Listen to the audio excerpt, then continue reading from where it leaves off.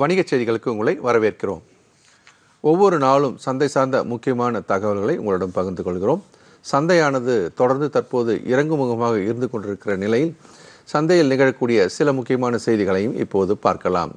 முக்கியமாக சந்தையோடு நேரடியாக தொடர்பு கொண்ட சந்தை செய்திகள் அப்படின்னு பார்க்கும்போது இந்த வாகன விற்பனை என்பது முக்கியமான ஒரு விஷயமாக பார்க்கப்படுகிறது. பிப்ரவரி 2020 வாகன விற்பனை என்பது ஒரு சரிவாகவே இருந்து கொண்டிருந்தது. குறிப்பாக ஹீரோ மோட்டார் கார் விற்பனையானது 19% என்ற அளவுக்கு சரிந்திருப்பதும், மாருதி 1.5% என்ற அளவுக்கு சரிந்திருப்பதையும் பார்க்கிறோம். பேங்க் ஆஃப் மகாராஷ்டிரா என்ற வங்கியானது கடன் பத்திரங்கள் மூலமாக 600 கோடி ரூபாயை திரட்ட திட்டமிட்டிருக்கிறது. மேக் இன் இந்தியா என்ற இந்த திட்டத்தின் மூலமாக மொபைல் போன் பாகங்களை தயாரிக்க மத்திய அரசு சுமார் 48,000 கோடி செலவில் திட்டம் தீட்டியிருக்கிறது. என்டிபிசி நிறுவனமானது 2020 5,920 மெகாவாட் மின்சாரம் தயாரிக்கும் திறனை கூட்டி சாதனை படைத்துள்ளது. இப்போ இந்தியாவை பொறுத்தமட்டில் சந்தையானது ஏறக்குறைய தொடர்ந்து 6 நாட்களாக பெரும் இறக்கத்தை சந்தித்து கொண்டிருந்த நிலையில் நேற்று ஓரளவுக்கு கொஞ்சம் அந்த இறக்கம் நிறுத்தப்பட்டு மேல் நோக்கி திரும்பியதை பார்த்தோம். ஆனால் இன்று காலையிலும் ஏறக்குறைய ஒரு சாதகமான நிலையில் இருந்த சந்தையானது பெரும் இறக்கத்திற்கு உள்ளாகி இருந்தன. இந்த சந்தையினுடைய நிலவரத்தை நம்ம விரிவாக பார்ப்பதற்கு முன்பாக இன்னைக்கு சந்தை எவ்வாறு முடிந்திருக்கிறதுன்னு பார்க்குறோம். மும்பை பங்கு சந்தை சென்செக்ஸ் ஆனது 0.55% என்ற அளவுக்கு இறங்கி 38,409 என்ற புள்ளியிலும், தேசிய பங்கு சந்தை குறியீட்டான நிப்டி ஆனது 0.43% இறங்கி 11,254 என்ற புள்ளியிலும், பேங்க் நிப்டி -1.73% என்ற அளவுக்கு இறங்கி 28,271 என்ற புள்ளியிலும் முடிந்திருப்பதாக பார்க்கிறோம். சந்தையினுடைய இறக்கம் இவ்வாறு இருக்க எந்தெந்த துறைகள் இன்று ஏறியும் இறங்கியும் முடிந்திருக்கின்றன என்ற விவரத்தை கூட பார்க்கலாம். இன்றைய சந்தையில் ஏற்றமடைந்த துறைகள் என்றால் 2 தான். நிப்டி ஃபார்மா 1.98% ஏறியும், நிப்டி ஐடி 0.87% ஏறியும் முடிந்திருப்பதை பார்க்கிறோம். இறங்கி முடிந்திருக்கிற சந்தையின் இறங்கி முடிந்த சில முக்கியமான துறைகளை கூட நம்ம அடுத்து பார்க்கலாம். சந்தையினுடைய இறக்கம் என்பது இன்று கணிசமாக இருந்து கொண்டிருந்த நிலையில் பெரிய இறக்கங்கள் அப்படின்னு பார்க்கும்போது நிப்டி மீடியா என்று சொல்லக்கூடிய ஊடகத்துறை 2.01% என்ற அளவிலும், நிப்டி பேங்க் ஆனது -1.73% என்ற அளவிற்கு இறங்கியும், நிப்டி பிரைவேட் பேங்க் -1.71% என்ற அளவிற்கு இறங்கியும் முடிந்திருப்பதாக பார்க்கிறோம். இவை எல்லாமே உள்நாட்டு சந்தையினுடைய நிலவரம். அதே போன்று உலக சந்தையும் எவ்வாறு நகர்ந்திருக்கிறது அப்படின்றத கூட நம்ம பார்க்கலாம்.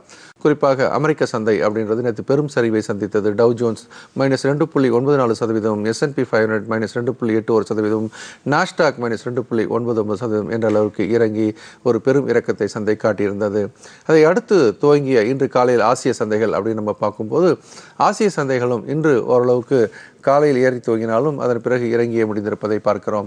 ஹாங்சங் -2.44%, ஷங்கை 0.63% ஏறியும், நிக்காய் 0.08% ஏறியும் முடிந்திருப்பதை பார்க்கிறோம். சந்தை இறங்கிய இந்த நிலையில் மதியம் துவங்கிய ஐரோப்பிய சந்தை என்பது சற்றே ஆறுதல் அளிக்கக்கூடிய நிலையில் இருந்தது. ஐரோப்பிய சந்தையில் ஃபுட்ஸி என்று சொல்லக்கூடிய இங்கிலாந்து நாட்டு சந்தையானது 1.58% ஏறியும், காக் என்று சொல்லக்கூடிய பிரான்ஸ் சந்தை 1.45% ஏறியும், டாக்ஸ் ஜெர்மன் சந்தையானது 1.40 என்ற அளவிற்கு ஏறியும் முடிந்திருப்பதாக பார்க்கிறோம். இந்த மாதிரி ஒரு ஐரோப்பிய சந்தையுடைய ஏற்றத்தின் அடிப்படையில் நம் சந்தை கொஞ்சம் தாக்கு பிடித்திருக்கிற நிலையில் தங்கத்தின் நிலைமை எவ்வாறு இருக்கிறது என்பதை தற்போது பார்க்கலாம். தங்கம் நிலவரம் பார்த்தீங்கன்னா 24 கேரட் தங்கம் 1 கிராம் 4,334 என்ற விலையிலும், ஆபண தங்கம் 22 கேரட் 1 கிராம் 4,128 என்ற விலையிலும், 1 சவரன் 8 கிராம் 33,024 என்ற விலையிலும், வெள்ளி 1 கிராம் 50 ரூபாய் என்ற விலையிலும் முடிந்திருப்பதாக பார்க்கிறோம். நம் சந்தையினுடைய நகர்வு அப்படின்னு பார்க்கும்போது ஒரு நாள் ஏற்றம், ஒரு நாள் இறக்கம், கேப் அப், கேப் டவுன் என்று நிகழ்ந்து கொண்டிருக்கிற நிலையில் நம்முடைய சந்தை இன்று எவ்வாறு நகர்ந்திருக்கிறது என்ற முக்கிய குறியீட்டினுடைய வரைபடம் மூலமாக நம்ம பார்க்கலாம். முதல்ல சென்செக்ஸ் அப்படின்னு எடுத்துக்கிட்டிங்கன்னா காலையில் துவங்கும் போது 38,717 என்ற புள்ளியில் துவங்கிய நிலையில் அதிகபட்சமாக 38,791 என்று ஒரு கேப் அப்பில் துவங்கி நகர்ந்தாலும் அன்று பெரும் சரிவை சந்தித்து குறைந்தபட்ச புள்ளியாக 37,846 தொட்டு முடியும் பொழுது 214 புள்ளிகளை இழந்து 38,409 என்ற புள்ளியில் முடிந்திருப்பதை பார்க்கிறோம். 30 பங்குகளை உள்ளடக்கிய சென்செக்ஸில் ஏற்ற பங்குகளாக 13 இறக்க பங்குகளாக 17 இருப்பதை பார்க்கிறோம். ஆக ஒட்டுமொத்தத்தில் 0.55% என்ற அளவிற்கு இறங்கி 38,409 சென்செக்ஸ் முடிந்திருக்கிறது. அதே மாதிரி தேசிய பங்கு சந்தையினுடைய குறியீட்டு எண் அப்படின்னு நம்ம பார்க்கும்போது நிப்டி என்று சொல்லக்கூடிய இந்த குறியீட்டினுடைய நகர்வை இப்போ பார்க்கலாம். காலையில் துவங்கும்போது 11,351 துவங்கி அதிகபட்சமாக 11,356 ஏறக்குறைய அருகாமையிலே இருப்பதனால் இறங்குவதற்கான வழியை காட்டியிருப்பதாக பார்க்கிறோம். இறங்கும்போது பெரும் அளவில் இறங்கி மிகப்பெரிய அளவில் வீழ்ச்சி அடைந்து 11,082 என்ற குறைந்தபட்ச புள்ளியை தொட்டு முடியும் பொழுது ஓரளவுக்கு ஏறி 11,254 என்ற ஒரு புள்ளியில் முடிந்திருப்பதை பார்க்கிறோம். 50 நிறுவனங்களை உள்ளடக்கிய நிஃப்டியில் 22 நிறுவனங்கள் ஏறுமுகமாகவும் 28 நிறுவனங்கள் இறங்குமுகமாகவும் இருந்து முடியும் பொழுது இறக்கத்தின் ஒரு பகுதியை மீட்டெடுத்து 49 புள்ளிகளை மட்டுமே இழந்து 11,250 நாள் முடிந்திருப்பதாக பார்க்கிறோம். அடுத்து பேங்க் நிஃப்டி என்று சொல்லக்கூடிய வகையில் வங்கித்துறைக்கான இந்த குறியீட்டு எண்ணை பற்றிய விவரத்தை பார்க்கலாம். இது மிகப்பெரிய சரிவை என்று சந்தித்திருந்தது. ஆரம்பிக்கும் போது 29,252 என்ற புள்ளியில் துவங்கினாலும் அதிகபட்சமாக 29,273 என்ற புள்ளிகள் நெருக்கமாக தொட்டு அதன் பிறகு மிக பெரும் சரிவை சந்தித்து 28,125 என்ற அளவுக்கு இறங்கி முடியும் பொழுது 505 புள்ளிகளை இழந்து 28,271 முடிந்திருப்பதை பார்க்கிறோம்.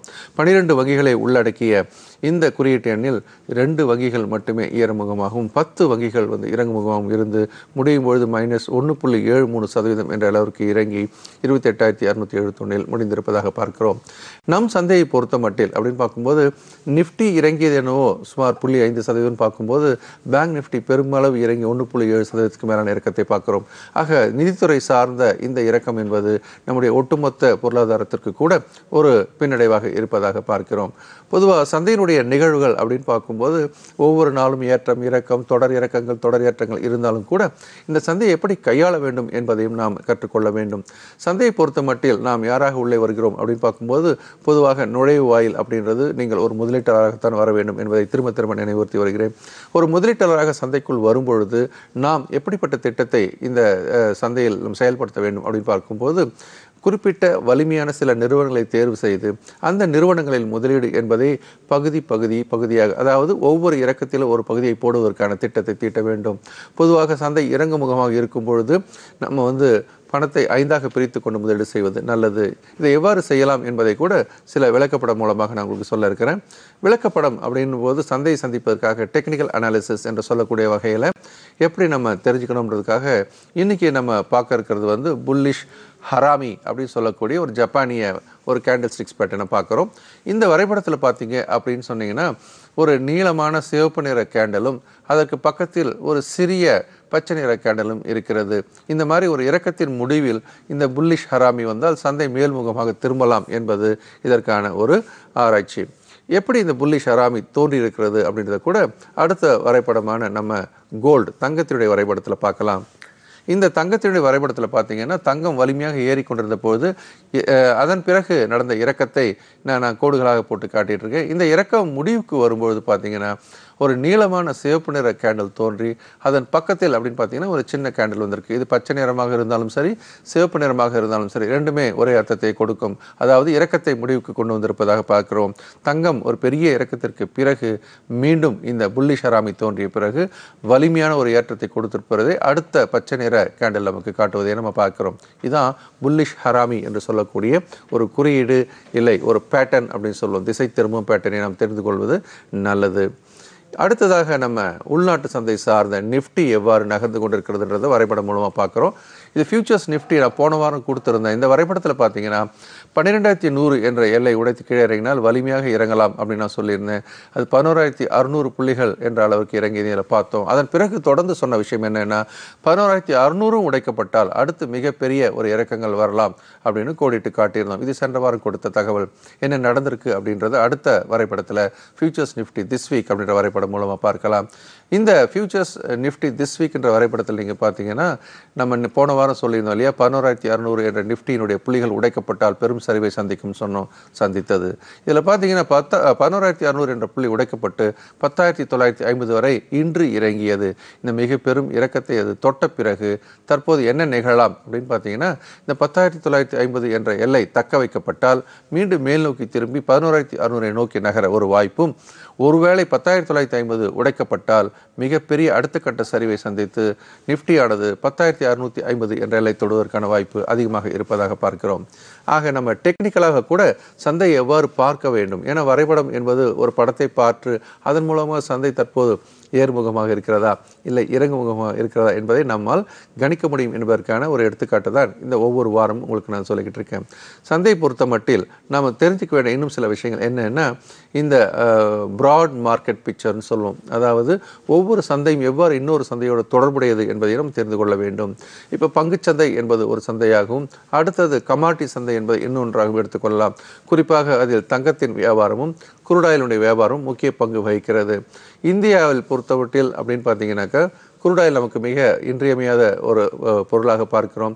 ஏறக்குறைய நம்முடைய தேவையின் பெரும்பகுதி இறக்குமதி செய்யப்படுகிறது. இதனுடைய விலை மாற்றம் என்பது நம் பொருளாதாரத்தோடும் நேரடியாக தொடர்பு கொண்ட விஷயமாகும். இப்போது சந்தையானது, அதாவது பங்குச்சந்தை இறங்குமுகமாக இருக்கின்ற ஒரு நிலையில் தங்கமானது ஏறுமுகமாக மாறிக்கொண்டிருக்கிறது. அதாவது பங்குச்சந்தையும் தங்கமும் எதிர் திசையில் நகர்ந்து கொண்டிருப்பது என்பது பொதுவான நாம் பார்க்கக்கூடிய ஒரு அனுபவ ரீதியான உண்மை. அந்த அனுபவ ரீதியான உண்மையும் சில சமயங்களில் மாறி கடந்த சில மாதங்களுக்கு முன்பாக பார்க்கும்போது பங்குச்சந்தையும் ஏறியது, தங்கமும் ஏறியது.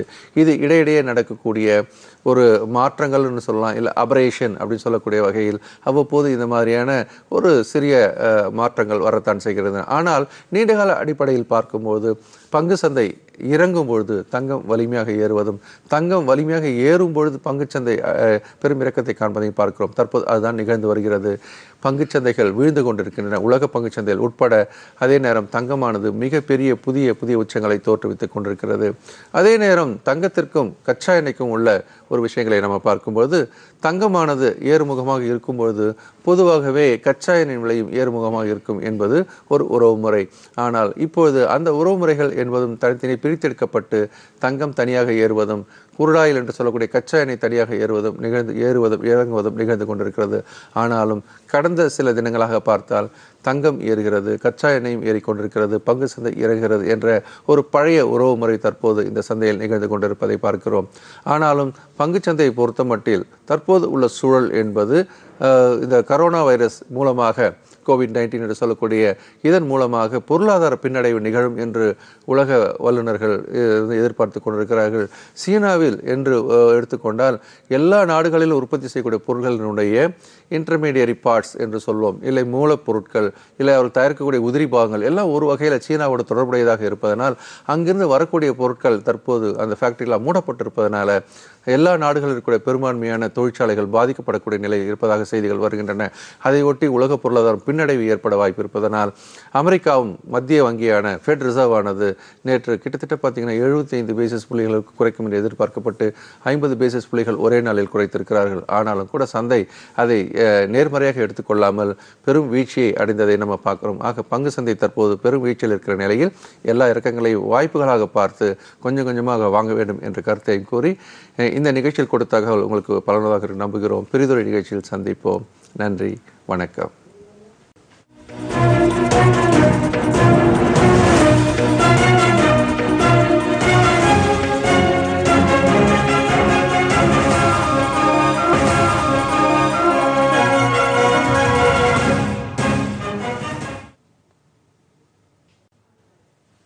இத்துடன் இந்த செய்தி அறிக்கை நிறைவு பெறுகிறது. மீண்டும் செய்திகள் இரவு 8 மணிக்கு. வணக்கம்.